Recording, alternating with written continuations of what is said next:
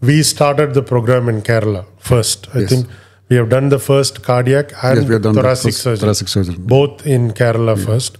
And I started the program in India a few years ago. Many congratulations to the whole team. So. Thank you. All patients in conventional surgery, there are specific like re-operations, redo situations are there in which there might be a lot of additions inside. A majority of cases can be taken up for robotic surgery. So can you please elaborate on that particular aspect? I think that's a very important question. So I would like to answer in two parts. One, what surgeries can be done, and one, who are the patients who will benefit. But what surgeries, as Dr. Manoj said, redo surgeries, combined procedures, valve plus bypass surgeries. These procedures are still best done open. And complex major aortic surgeries. These are procedures that are best done open.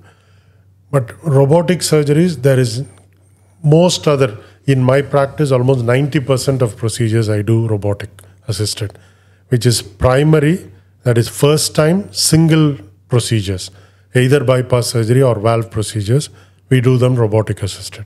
So that's the procedures. Almost 90% of the adult cardiac procedures can be done robotic assisted in this day and age with good outcomes.